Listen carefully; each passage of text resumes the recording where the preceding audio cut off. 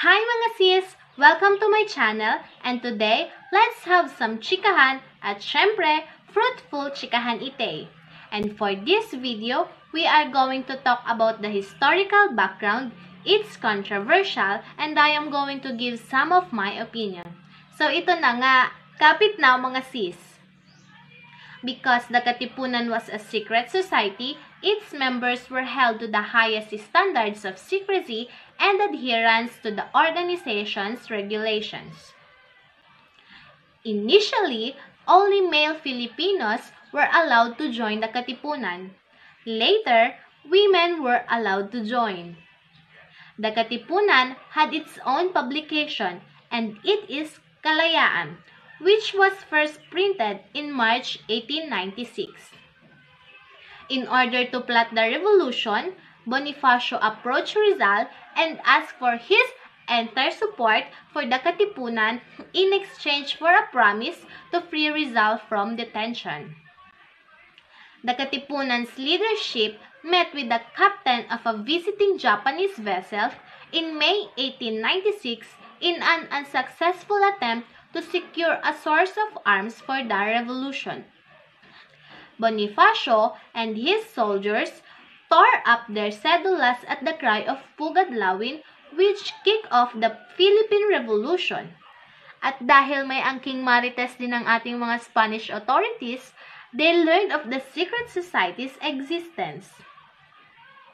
One of the most controversial is the first cry of the Katipunan, which isn't just shouting or sobbing, but the first cry when they declare rebellions.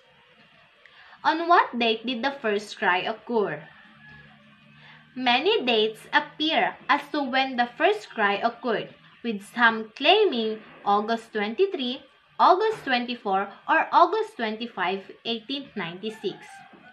There are also two locations where the first cry is reported to have occurred: the Balintawak and the Pugadlawin.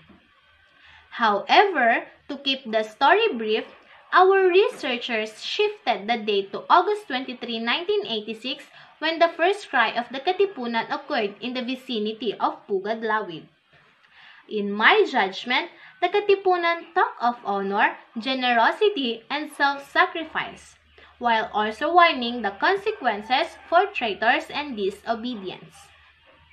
The Cartilla, on the other hand, was longer and more intellectual. It taught self-reflection through its philosophy of virtuous life. For example, they believe in creating objectives and taking activities to accomplish them regardless of the obstacles.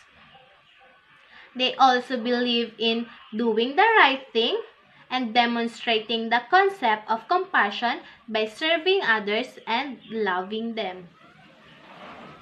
So that's it for today, mga sis. Uulitin ko, this is me, your sis Crizel.